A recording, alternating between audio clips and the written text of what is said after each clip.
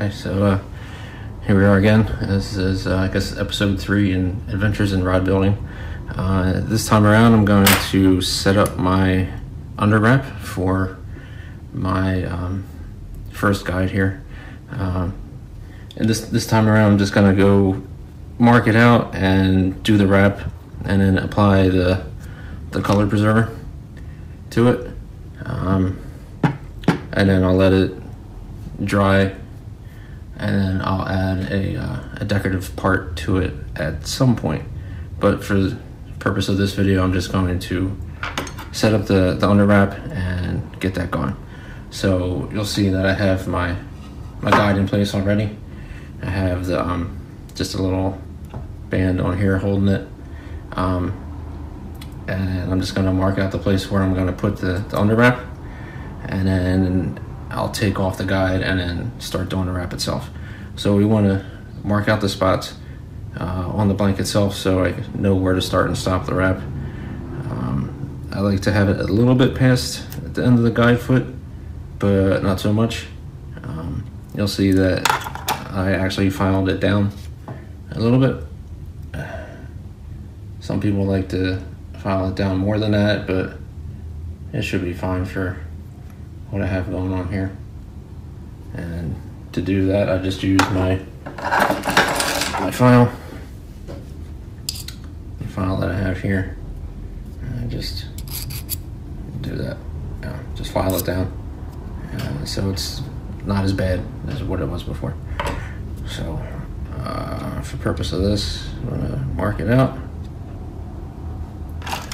Just use my wax pencil. Just put a mark here, and a mark here, and I'll take this off, and start with the wrap itself. So I already have my thread that I want to use. It's Pro Wrap color 825. It's a gray color, so I'll just have this as a solid color for my underwrap. And I already set it up. So I have the one part of the thing underneath, and then I have the washer on top with the spring and then other stuff that it comes with. And just run it through. And I like to slide this back and forth so it's inconvenient for me. Just go over and fold it back a couple times. And I flip this. Flip the tag end over and then wrap it away from me. And just line up the thread so it's tight.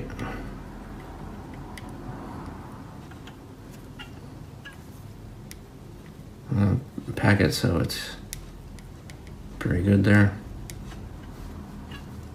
Still not really good yet.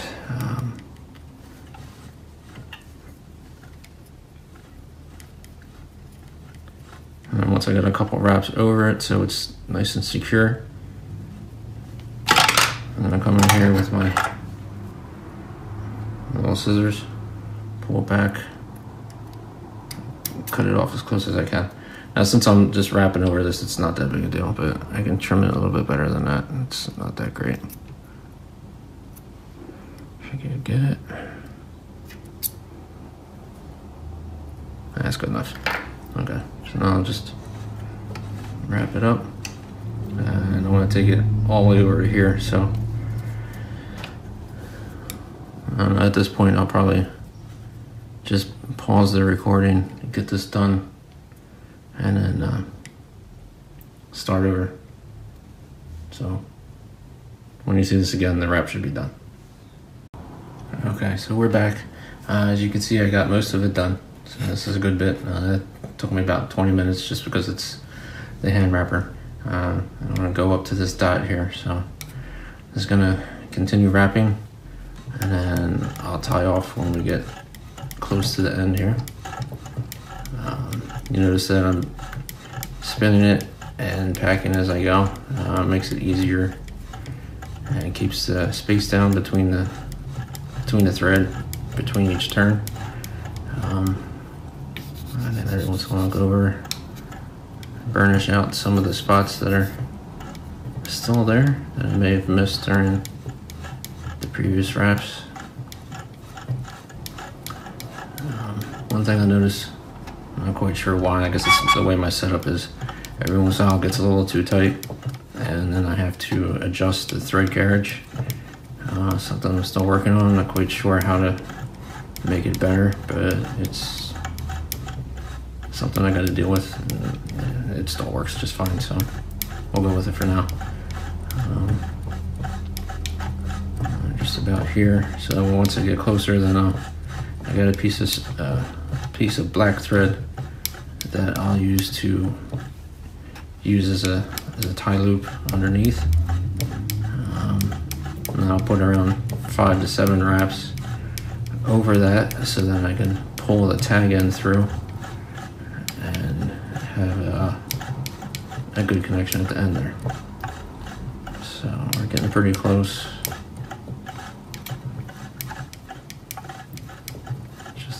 Alright, so now I get my piece of black thread I have so you can see it a little bit better anyway.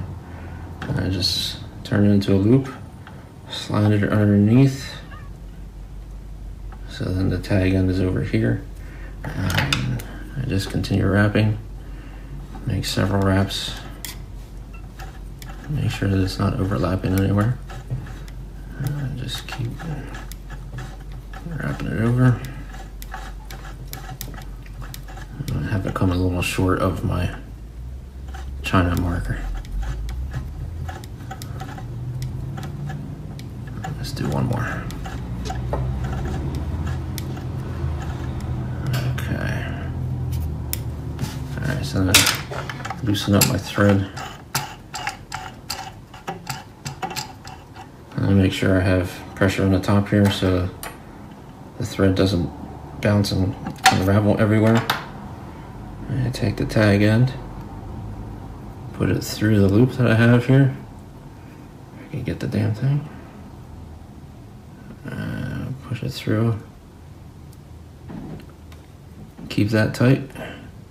Take the other tag end, pull it underneath. And once it starts to let go of the tag end, pull that through. Alright, so now you see we have this hanging out here.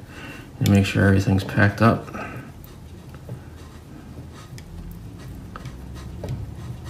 So it's looking pretty good. Take off the China mark that's left there.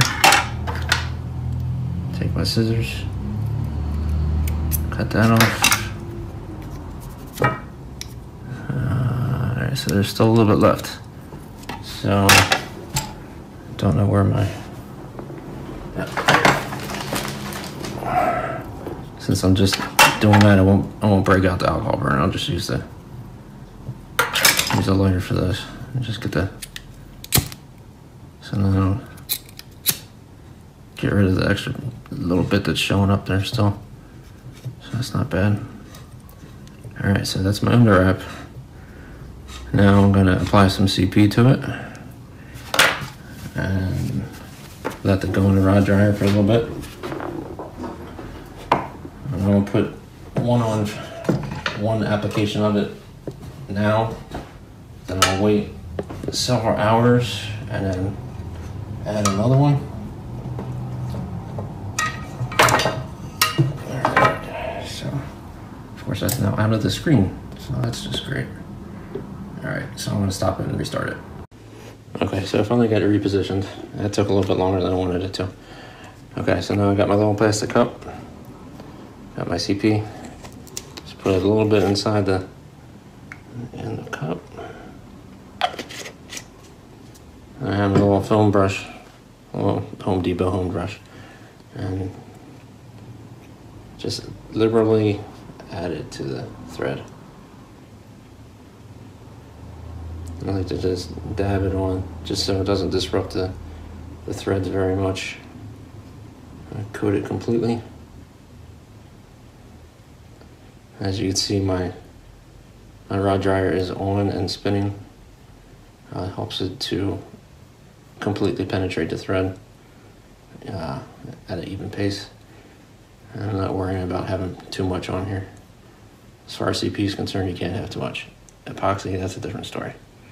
But we'll get to that when it's time to put the finish on. Okay, so I got that on there. I went a little too far there, so let me take that off where the thread isn't.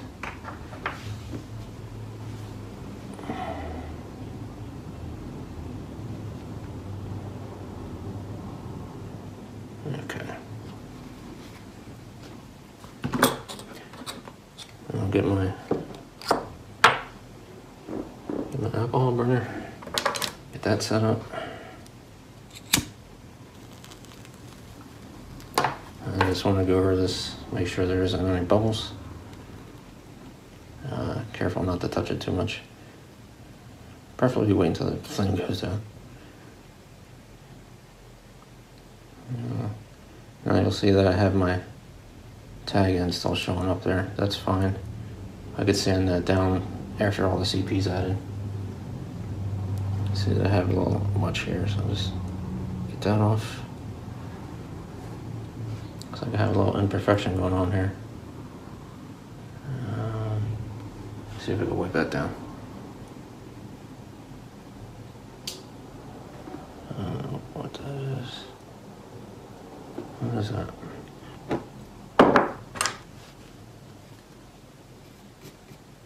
Oh, it appears I got some dirt on there, so that's definitely not good. Alright. So by the looks of it, it's on there. Oh wait, I could definitely gotta get that off. That's not what I wanted. It looks to be a fuzzy of some sort. If I leave it on there, it'd be part of the finish, and that'd be very bad. Alright. So other than that, I think it looks pretty good. I'll let this spin for, I don't know, probably at least an hour, and then I'll add another application of the CP, and then I'll probably put on a third one just to make sure that the thread is completely saturated. And then once I'm done that, then I will add, then I'll start doing my decorative wrap. That'll be part of a different episode. I don't know if you noticed from the shot, but I have the grips and everything are already on there. I guess when I do an original build from start to from beginning to end, then I'll go through that. But for this purpose, I'll just do the under wrap stuff for now. All right, and thanks for viewing, and don't forget to subscribe. All right, thank you. Bye.